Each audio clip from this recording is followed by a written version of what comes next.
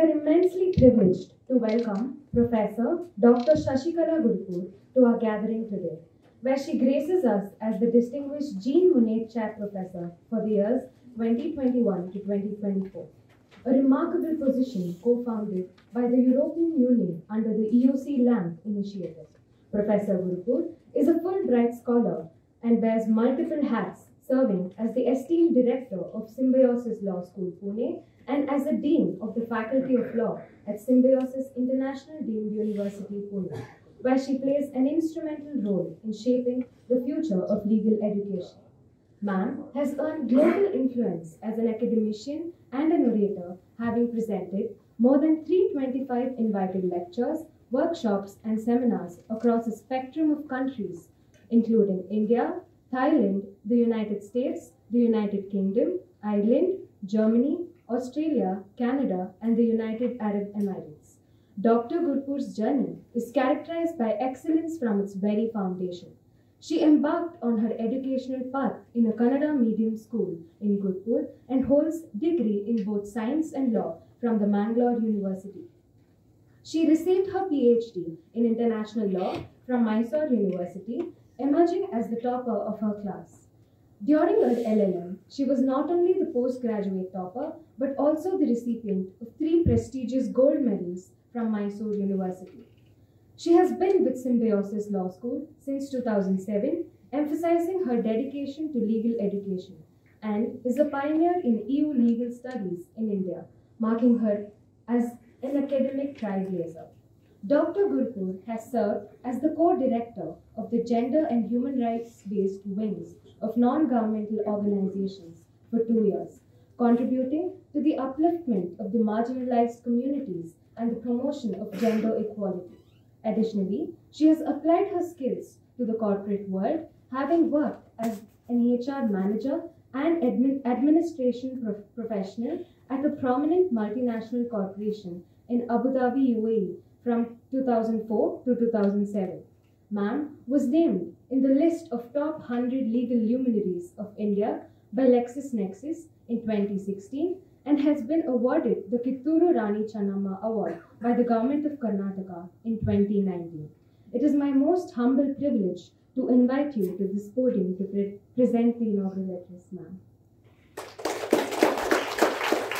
Respected Vice Chancellor of the CMR University, Dr. Aravinda, our respected Dean, colleague, former Vice Chancellor of Karnataka State Law University, Dr. Subramanian sir, our own Professor of Eminence, a kind of friend, philosopher and guide, Dr. Vibhute sir, the leadership of CMR Law School, the students, professors, and all those who have gathered here, and my own fellow guest here and co-sponsor of this event with the CMR, Professor Gaurav. A very warm welcome to each and every one of you. My address, I thought, is a specialist address, but if it is also going as inaugural address, there is no pleasure better than that. For many reasons, what I prepared and brought here assumes importance. First of all, my dearest friend, Purvi Pokhriyal, is the founder dean of the NFSU Law School, where I had the privilege of delivering the induction address to the first ever batch of law students specializing in data science, forensic science alongside law. This happened a year ago. And in the meanwhile, Dr. Purvi has grown meteorically as the dean, and latest is that she has become the campus chief of Delhi campus, which is equivalent position to a vice chancellor. So on behalf of her, Professor Gaurav is here. I think it's a great privilege to have him also with us as we inaugurate this very meaningful event. For many reasons, this initiative on the part of CMR assumes a national significance. We are at the turn of 2 important debates at the national level.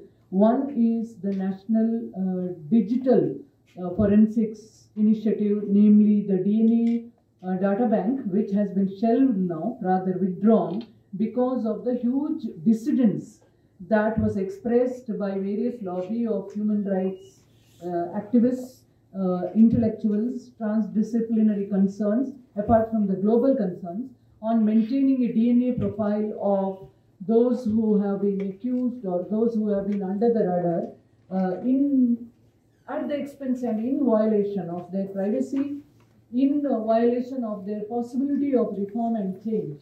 So this is a fresh air of democracy that we are breathing, where the Parliament, along with the initiative of the government, had to withdraw this bill.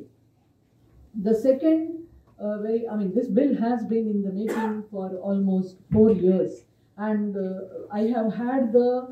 in the meanwhile, I have had the opportunity of voicing great concerns and my opposition in one of the training initiatives of Gujarat National Law University in the month of June, when we were training doctors on law and genetics, because genetics is my favorite area in relation to law. The other concern or the other development that we are witnessing at the turn of this quarter of this year is the renaming and reform proposal of the 3 key criminal law instruments, namely the Indian Evidence Act, the Criminal Procedure Code, and Indian Penal Code. All the 3 have been framed at a certain point in time in history, where the colonial administration used law to consolidate its stranglehold on the Indian population. I don't know how many of you have read. There is a latest report by an economics scholar, a couple of scholars, who have written about how many Indians were killed during the colonial administration in India. Some of you must read what Edward Said has captured in Culture and Imperialism, where he speaks about how 35,000 soldiers could rule such a big country, which had great history, oldest civilization. It couldn't be possible unless the fabric of peace, namely law and justice, and the fabric of meaningfulness and self-discovery, namely the culture, were consistently destroyed.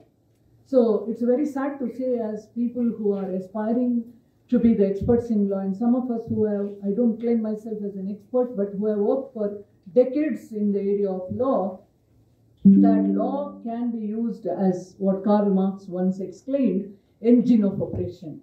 So we are celebrating almost a centenary, nearly a centenary of our democracy in the light of these laws.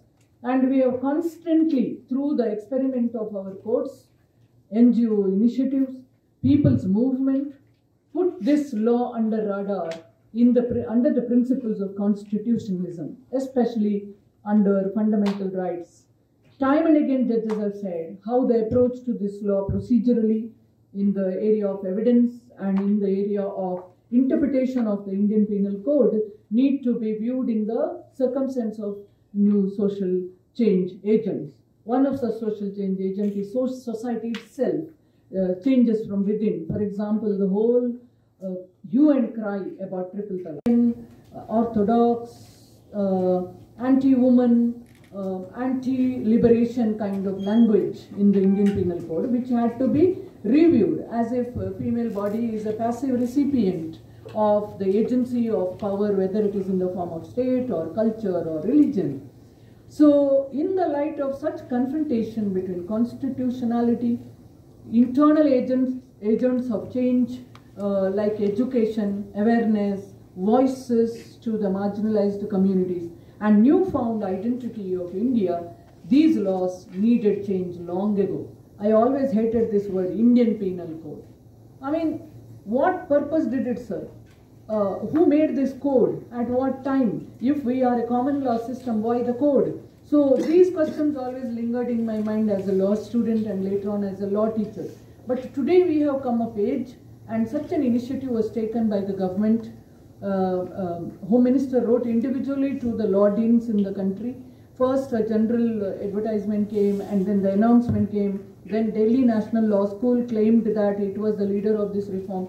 But nothing could stop our central government from seeking views from the grassroots. So Symbiosis Law School, Pune, where we took this seriously, because first time we ignored this, thinking that we will send our views to the Delhi National Law School, which had come out with a set of questions.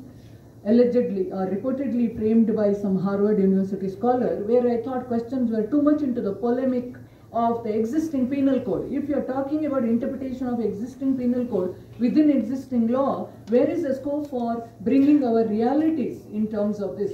So we embarked on an empirical journey, so did the Mumbai University. So in the inaugural, I would like to share with you these divergent perspectives. We had 6 key areas which we had taken up, where we thought that in the light of new technology, especially India going digital and Indian talent driving the world into the new age of digital tomorrow, we thought that it is opportune for us to view how forensics or science is interacting with law in terms of criminal justice administration.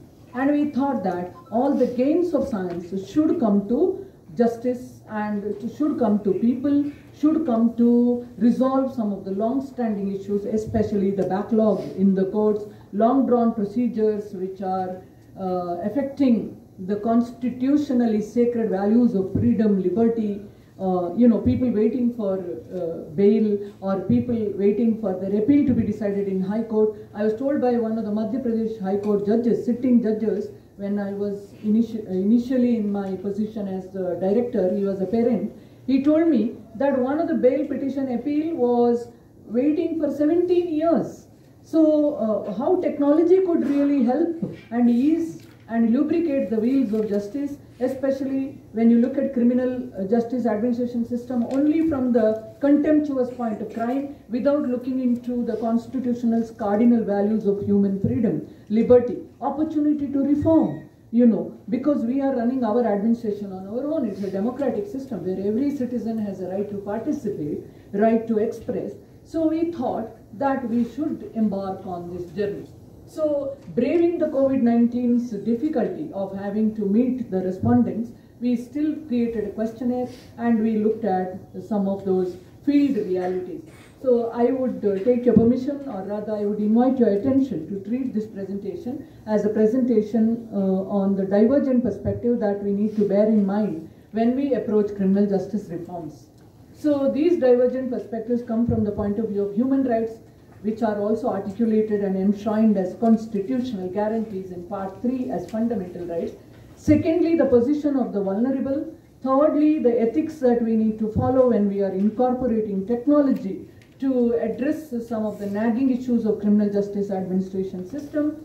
The cyber forensics, which has a close bearing with most of the issues that we are facing today when we are using technology.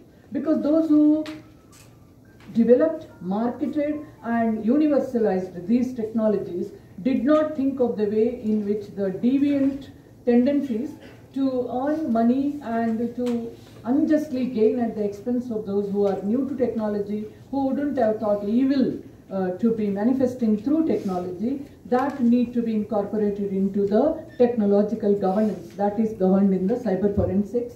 And then the Narcotic and Psychotropic Substances Act, which is narcotic drugs and psychotropic substances related offences, where Home Minister himself said that the approach should be more of a therapeutic approach rather than the incarceration or a kind of what we call as retributive approach. The students of criminal law will make sense in terms of the 4 theories of punishment. So he clearly said that the approach here needs to be far from the retributive, or we have the approach of punitive approach, the punishment approach. And the extreme in Singapore, where they hang the person to death if they are found with the possession of that, and possession of how much, etc., being controversially challenged in global media, and because of that Singapore has drawn flack. So any governance which does not treat its wrongdoers in a humane fashion and does not protect the cardinal values of human rights, which are global values, and more so in the globalizing reality today, will be condemned to even being deviant. So you are punishing the deviant, you are becoming deviant in that, because the principle of proportionality is also a very important principle to be followed. So the background that we took sorry, I'm using the National Crime Record Bureau's 2019 statistics. In 2 years, the statistics has changed, but some of the fundamental trends have remained constant, which speak of long-standing issues in our society, reflecting in the form of these activities. So in 2019, first we began with where is NCRB documenting highest recorded crimes, and we discovered that offences against human body, very interesting. Offences against human body is the area where highest crimes have been, highest percentage of crimes have been noted, which is 27%. Next comes liquor and narcotic drug related acts. What kind of a society we are in is the question that is asked at the end of it. And then miscellaneous crimes, offences against property, again pretty big offence category, 22%. And here in terms of property, when we go to intellectual property, it's 4%, because there the criminal law intervention happens rarely.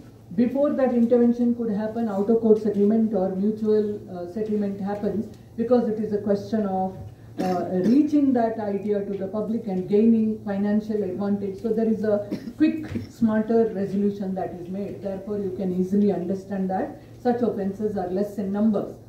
Now, we looked at the vulnerable, as I told you, the first category, where we looked at women, and the 2019 statistic shows state-wise proportions as well as the crimes which women undergo, very interestingly, are happening within the much trivialized, ignored area of family relationships. So just see here, cruelty by husband and his relatives has the highest percentage, which we show in blue, 31%. And then we have rape offences, which is about 8%. Other offences about, let us say in the green zone, 14%, the green part of the pie. So that is one. Secondly, highest amount of crime committed against women is reported from Rajasthan, Madhya Pradesh, then comes, first comes Uttar Pradesh, and then comes Rajasthan, then comes Madhya Pradesh, then comes Assam. So what do you see here? Even in case of cruelty by husband or his relatives, Madhya Pradesh is the highest, and then comes Uttar Pradesh, then comes Maharashtra, then comes Tamil Nadu. Qualitatively speaking, looking at the population and size of the state, also you have to draw certain inferences. You can't just go by total figures. The volume of people in Uttar Pradesh, volume of people in Madhya Pradesh compared to the volume of people in Rajasthan, it's quite interesting that in Rajasthan the rape related offences are reported highest. No wonder in India these states are called B-Maru states. Bihar, Madhya Pradesh, Rajasthan, Uttar Pradesh, and Hindi word B-Maru stands for 6 states, which means underdeveloped states. So some kind of social fabric there needs intervention. Therefore, it is not just law alone. Probably technology and other forces of social change could be used is the inference that we can draw. Coming to the second category of the vulnerable, in case of top crimes against scheduled caste and scheduled tribes, the disadvantaged sections of the society, look at the crimes listed under Indian Penal Code: simple hurt, rape, assault on women with the intent to outrage the modesty, criminal intimidation, rioting, and other crimes such as those which come under civil rights, etc. If you see, even simple hurt and other crimes occupy huge proportion. Is it that it's really those kind of crimes, or the bigger crimes have been reduced to that level because the vulnerable groups may not have big advocacy and support systems? However, the percentage of rape in that case is also something which is alarming, and assault on women. So compounding the vulnerability, one is as a marginalized section, and within that section how women have been targets of bigger percentage of offences. Now, state-wise ranking, if you see, once again, you see here the green pie. The green pie is 44%, which is other crimes, and rioting is 30%. And in that also you will see certain states have very high record. In almost all crimes in terms of SC, ST, Uttar Pradesh occupies the highest, and then in some case Rajasthan, some case Bihar, then Maharashtra, Karnataka and Gujarat, they are at the lower level, but the crimes are there. Attaining zero level is the ideal level. So this is one. And then in ST cases also, looking at the population of ST, Maharashtra, Madhya Pradesh, again occupy higher level, and Odisha also. You all know the reported cases also come from these territories in India. This is a very interesting distribution at the national level that we see. So I would like to, I will be leaving the PowerPoint presentation for your benefit. You could go through the framework and you could understand. I request the Dean and the Director to circulate it to all. Now, objective of the ministry was looking at safety and security of individual, community and nation. This is very interesting because criminal law is to be strong to look at a prosperous society. A society cannot prosper if the security is under danger. That's why Article 21, even though it looks securing life and liberty, the implicit in Article 21 is right to security, which is now the duty of the state. But if you want to give it into the hands of artificial intelligence or technology, maybe it could become more efficient. One of the reasons why we have not been coping with the needs of security in our society is our police, our judges, our lawyers, our systems are not moving fast with the technology. So this is one message that strongly comes in even in various researchers. I have gone through a number of researchers in the Indian context who say that technically capability building in the police and specialized people supporting the police and supporting judges. One of the recommendation is that there should be separate ministry or specialized think tank called Justice Statistics and Justice Assistance. Those who are trained in technology, data science, big data, AI, assisting the judges, and also forensic science experts and others assisting the judges. Then only we can have the approach of criminal law and criminal justice administration and criminal justice governance being very, very strong and securing the citizen safety. Second is community being aware of these possibilities on their own also. Say, we have community watch approach. In advanced countries, this approach is there. Surveillance is done by the communities. That can also help. And then the nation as such. Nation's security is under threat when there are arrests, when there are sleeper cells of these various internationally disruptive terrorist groups. So here also technology plays a very key role and citizen awareness plays a key role. Second, important, dignity, justice and worth of the individual enshrined under the Constitution. Ministry has pronounced it. Third is making system more citizen-centric, where particularly the vulnerable sections such as women and children and, as I told you, marginalized sections are taken care. And then speedy and affordable justice. I gave you the example already, how technology can ease it. The long-standing backlogs at the expense of individual opportunity for reform and freedom need to be handled. And we at SLS Pune, we looked at a few points, as I told you already. In that, only few points I highlight to you. One is improving the conviction rate. How do we improve the conviction rate? Because many states have registered not more than 28%. Maharashtra had lowest record of 17%. Gujarat much before had about 13%. Now it has improved up to about 30%. There is a lot of improvement seen, but this need to be improved between police officials and public prosecutors. One of the reasons could be that every offense is recorded and we call it as the pre-investigation. Investigation is a must from the beginning. That investigation to be efficient, how do we use the knowledge of forensics and how do we deploy technology and capability building to train the officers. And another is once it enters the court of law, whether it can be compounded, whether plea bargaining could be there. How do you look at plea bargaining's human dimension in terms of those offenders or accused being put under the surveillance of probation? So there is so much scope for improvement and better governance in criminal justice administration. So we had one book edited, another law school which took up this initiative by Dr. OK and his team in Mumbai, Maharashtra National Law University, Mumbai, where they looked at digital autopsy or non-invasive autopsy, one of the important interventions that forensics can make. Second is preventing wrongful conviction. Third is looking at refusal of bail to be broadly looked at. Bail, not jail, is the philosophy that is being ingrained by our current Chief Justice of India as well. Then Law Commission report to be implemented on reforms, focusing more on juvenile justice, very, very important, children in conflict with law.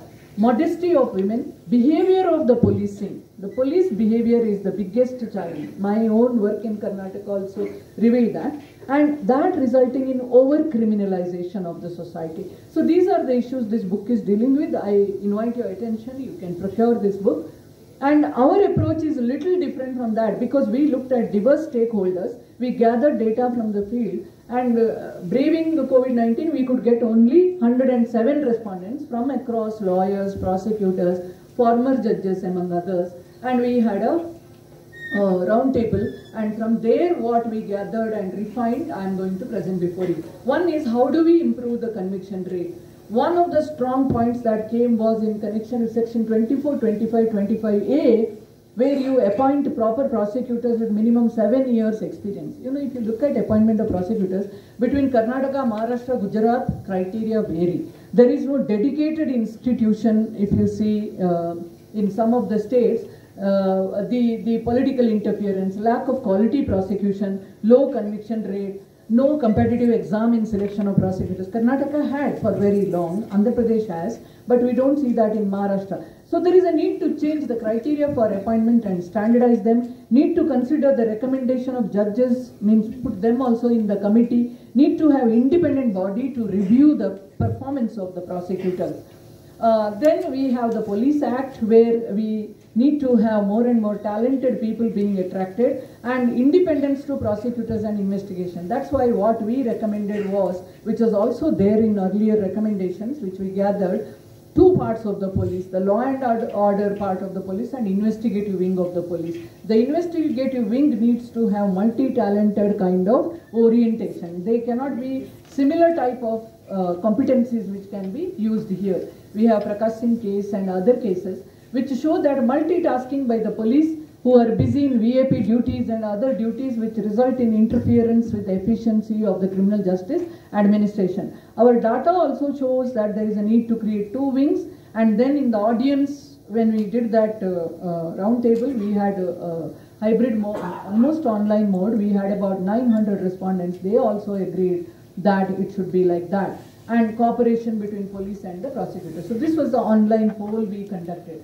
Then we also saw the lack of devotion resulting in improper investigation. So why the delay is happening? The fixing of the responsibility should happen. Advantage should not be given to the accused. This is the major argument that came up, and they said that there is a need to increase the accountability and quality of investigation and prosecution. So there can be some administrative, you can call restrictions, such as demotions or dismissal in case of such grave lapses on the part of these officers, and there is a need to have an audit so that we could fix the accountability. And investigating team should have forensic expert, it should have medical doctors, among others, because many a times when the policing is accused, one of the accusations is that they are not sensitive to children, for example. When a child is a victim or a survivor under so, and when the child goes there, the police act as if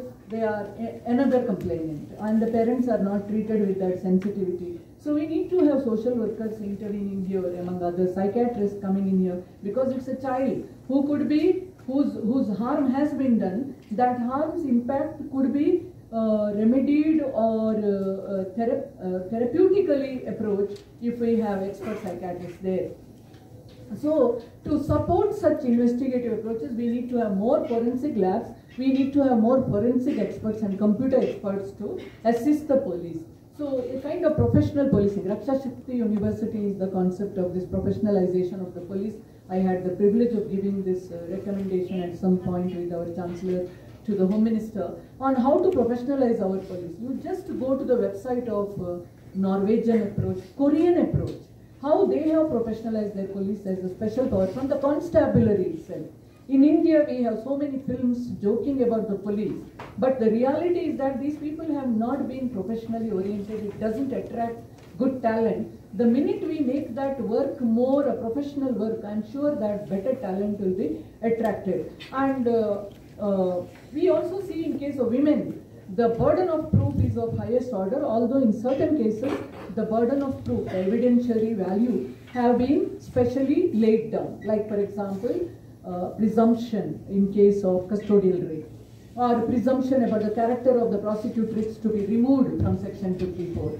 So these reforms have been there, but still treating these cases of the powerless at par with general crimes need to be reviewed. This is what came out very strongly. And time-bound trial, training to the investigators, establishing sufficient number of trial courts. For example, district court is supposed to be the court for human rights, it's supposed to be the court for business, for corporate matters, and then also the appeals and direct prosecutory approaches. So how seriously and how fast are you able to handle these issues which are threats to peace and security fabric of the society and justice?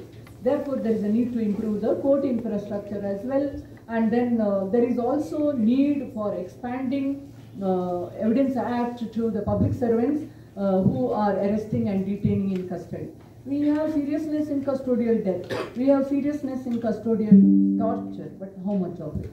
Person has to die to take it seriously. That also not all cases are taken seriously. Very few cases where due to intervention of human rights activists and others, it comes to the limelight. So this is another challenge that we have. Therefore, expanding this provision to regulate the state power and the police power and to put it on a kind of just and fair pedestal is very important. Now the digital and paperless system to be brought. I was told that sub-inspector has to give out of his salary the money to buy papers, and even now handwritten, and the writers are very difficult to tackle. Although they are trained in how to convert your version as a complainant into the FIR, they themselves are a kind of manpower to be handled. So we need to have customized what we call as formats, templates, and digital paperless approach and interconnection of different departments. Service through email and WhatsApp should be valid. Why should you go for a police constable going and serving the summons at the door in this day and age when Uber and Ola are possible and Zomato and Swiggy is possible?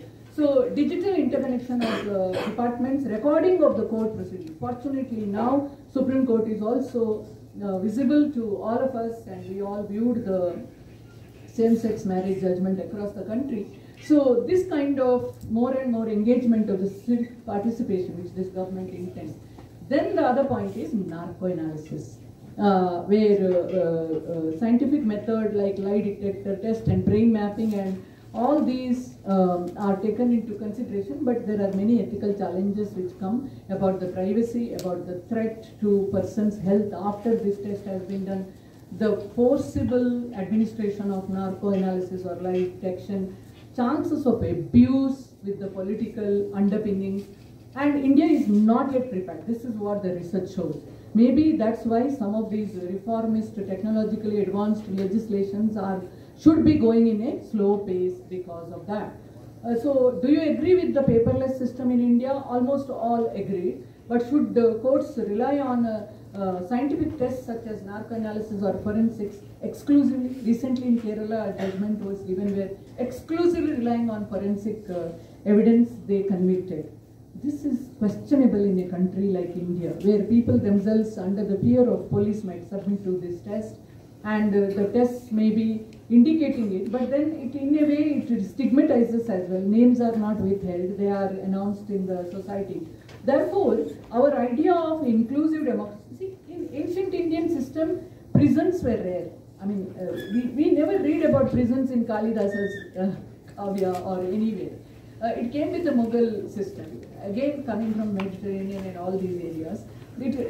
What Foucault calls as a society has to be humane in its approach to punishment in terms of the proportion of pain, not because that person will change by infliction of pain, but because in the advanced stage society feels disgusted about such standards. So that's how gladiator shows were removed in the Roman system, because as society became more and more advanced and sensitive and empathetic, it felt a sense of disgust. So the hallmark of a society's evolution is how less pain it inflicts on its wrongdoers. Because if you view wrongdoer as an enemy who is one of the members of the society, who is not born a wrongdoer, who may have inability to process the right kind of behavior signals, and should we treat it as a case of illness or disability, or should we take it as a case of condemnable evil? So this is something that we need to have in the back of our mind. Therefore, exclusive reliance on forensics themselves for conviction is something that is a strict no, although some High Court judges have come in that line. Hello ma'am, good morning. Especially when we view... Morning. Am I audible? How many of you watch Innocence Files? Am I audible? I know those who are in the auditorium are Netflix generation. Anybody who has watched Innocence Files, I invite your attention to watch it. Innocence Files, there is a little YouTube trailer on Innocence Files. It's a kind of documentary which is made on the basis of Innocence Project, which was driven by a Harvard professor, investigating into the death row cases in the Missouri prison. You know Missouri is a place from where this novel came, To Kill a Mockingbird. And there is a Mockingbird Museum as well in that place. I mean, which is the center of the black struggle. So in this place, a lot of blacks were condemned to prisons, being accused of murders in the local rapes and murders.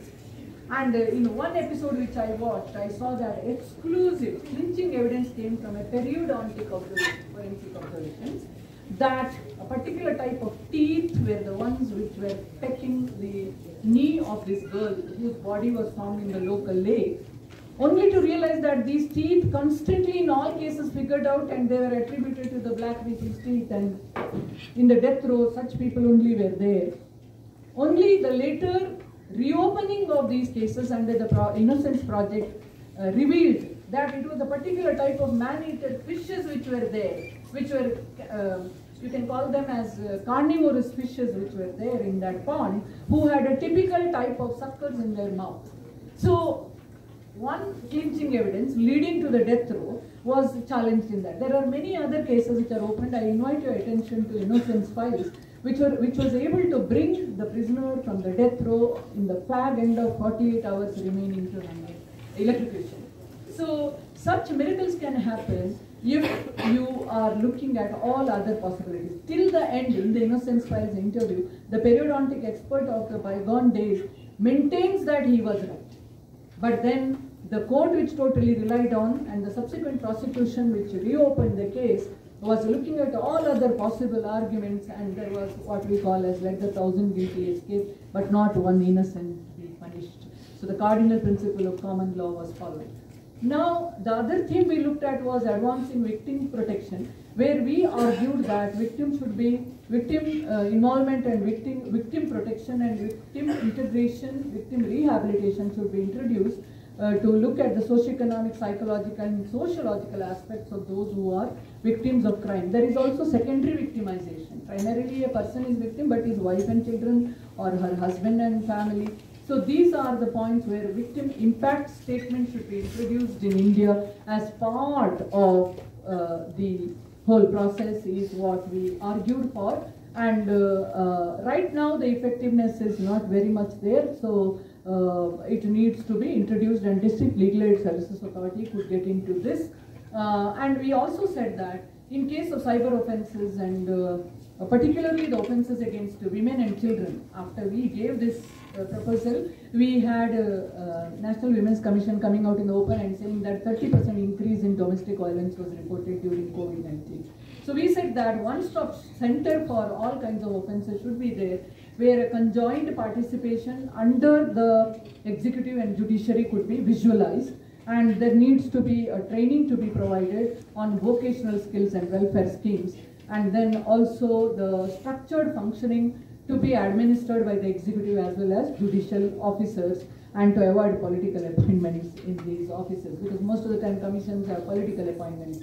So this one-stop center, which has got a combination of skills and technical equipments, should be extended for all victims, and special attention should be paid to minors and women who face violence. And then a lot of other aspects of victim participation and victim support was also taken into consideration, and quantum of compensation to be based on victim statement which should be integrated into the criminal justice administration was what we said. Then the point was also on offences against women, 498A, which I said in the beginning, how NCRB said that that's the maximum category of offence. Today, we have it made little lax because of the abuse of the process by the police and others in booking even the child in the cradle. So that should not dilute the nature of the law, because there are many who disuse the law because they don't have the access, they don't have the capacity or support from their parental family, etc. And the last one we looked at here was the marital rape. I mean, time and again, high courts have pointed out all over the world, more than 70 countries have legally recognized this offense. Probably here that a lot of technological and forensic aspect could be, although law cannot look into one's privacy of the bedroom, the idea of Lightman, this serial used to be there, where they looked at lie detection not by narcoanalysis, but not by chemical injection and things like that. It is by means of physical science. And I've seen in National Forensic University people specialized in this. So by use of sensors and advanced technology, this kind of offense could be detected, and nobody need to be put up with the offense just because it is sanctified by marriage. The other is rape being gender neutral, not just being in heterosexual context, and marital rape as a separate category of offense. So in another very interesting divergent perspective, I would quickly invite your attention to application of genetics or DNA for resolving the criminal cases. It is here that the genetics or the DNA detection or DNA tests could be applied to human material as well as a non-human material at the site of the crime scene to look at what are the kinds of people who are involved, so variations, etc. They could resolve the conflict. Especially, today we are talking about sudden automated, what we call as automated weapon systems, which are coming into place. These are now not restricted to between nation or nation and belligerent groups, but they can also be coming in internal strifes, in group attacks, etc. At that time, if a group of people are devastated, then how do you detect those people who are devastated? It is the DNA which helps in variations being identified, and using the DNA and using the DNA evidence as the clinching evidence in the cases is a little bit of difficulty. So it is here that law enforcement has to be viewing the DNA based intervention and forcing the DNA test, or keeping the secrecy of the DNA test so that it doesn't impact other areas of life or other relationships also. For example, look at something like paternity test, or look at some paternity test in case of child in the womb. Now what will happen? What could be the consequences? Both the child as well as the mother can face some kind of a danger to life if the secrecy is not maintained, and many times reports have been leaked out also. So it is here that we have to be extremely careful, and in case of DNA testing, we can also use it in case of human trafficking when the people go missing. Victim identification and mass disaster, or now with warlike situation, military intelligence. So it is here that we have to be careful. Selvi case in our state has clearly said that narco-analysis is violative, means using scientific techniques is violative, but then using the DNA in criminal investigation. I was studying an article by Patel and others where it showed that there are certain high courts which are using DNA evidence. Not many high courts have effectively used. It's less than 20% even considered, not as the sole basis, but even consideration hasn't been there. That means our judges also need a lot of orientation to this, and there is even in case of non-human forensic genetics. What is non-human way? Food can be the basis, then animals can be the basis, plants can be the basis. In crime scene, there could be many other things.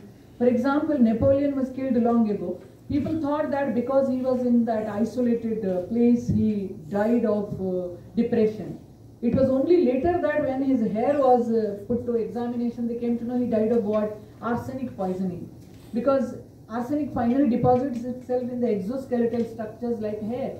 So many a times, these kinds of materials, when they are collected, they could point out in the direction of not only environmental conservation, but also in terms of crimes against environment.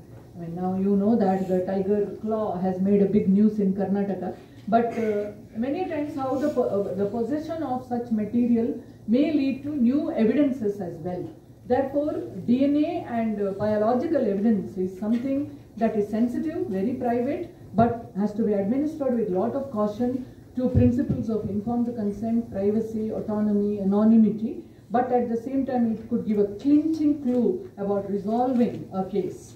Now, in case of cyber and forensic offences, our deliberation revealed that there has to be a separate chapter in the Indian Evidence Act on digital evidences, and forensic and computer experts should be part of the team, not only in cyber cases but in general cases also, because cyber evidence, now the call directory is assisting a lot in resolving criminal cases and quick resolution also. But can that be the sole basis is the question. Need to increase the number of forensic labs also, because many a times outcome is related to that. Now, in case of offences punishable by death also, standardization is required in approach. We call it a sentencing guidelines, which don't exist, so we have researchers in that line. Now, in case of age detection, the mental health issue to be taken into consideration is another one. While determining liability, it's not the physical age but the mental age. How do you determine mental age? Again, the expertise from the forensic university and forensics becomes useful. Now, on the drugs and narcotic substances, we have section-wise analysis, but what we saw is that more and more evidence-based harm reduction approach should be coupled with counseling as alternative to incarceration, and the accused mental health also should be taken into consideration. The rigorous enforcement of NDPS shows that one who is in possession, who is in custody, seems to be the target of all our societal anger, rather than the larger racket and network. I mean, that could be busted with global understandings under the United Nations, the collaborations and global cyber networks, and within India also these rackets could be busted. Therefore, consumption drugs and commercial usage need to be distinguished, and the necessity, again, psycho-social, criminal, mental health profiling of the accused need to be taken into consideration. Approach should be more rehabilitative, and these approaches have been effective in the European Union in abating this addiction as well as trafficking and possession for consumption, rather than for 20 grams hanging someone to death kind of approach in Singapore, which is extreme.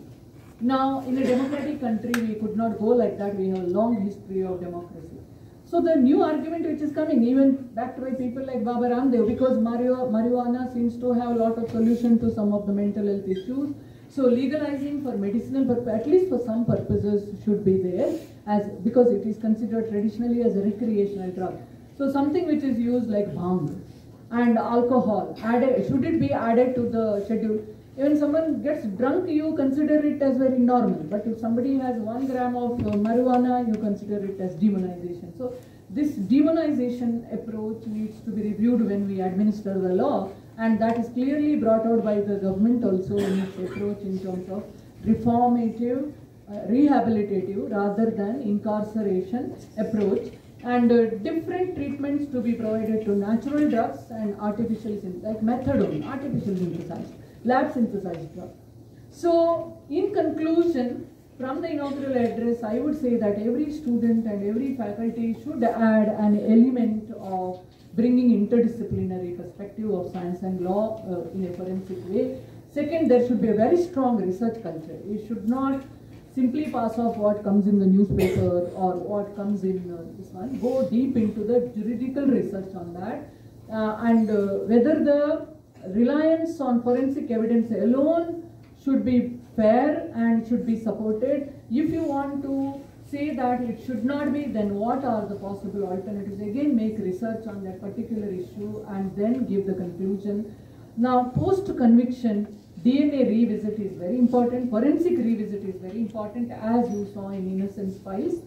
And justice statistics and justice assistance department to be encouraged with the forensic and cyber experts is one suggestion, and awareness and capacity building of police, judges, lawyers, and general public as well, so that they could approach them with their rights, which are in danger because of extreme reliance on such scientific evidence, or reliance on scientific evidence destroying their constitutional guarantees. So we all tread a balance, because we are holding balance, and we have the blindfolded goddess of justice there. Therefore, this sensitivity, I hope, will be there even when we use an advanced technology like ChatGPT or artificial intelligence in the better administration of criminal justice. So, thank you very much for giving me this opportunity, Professor Subramanian sir, and Honorable Vice Chancellor sir, and all the faculty members, and I thank my colleague Dr. Purvi and Professor Gaurav for also facilitating as a co-organizers of this great event to this inaugural address opportunity. I hope that CMR also, like all other law schools, lead law schools, will come out with solid research project on one of the chosen areas in the Bangalore city, which is a fast growing city, which is one of the greatest destinations for investors and others, to see that this society also is aware and it gears up itself for advances in criminal justice administration. Thank you, Anandal, and all the best for the whole day's proceedings.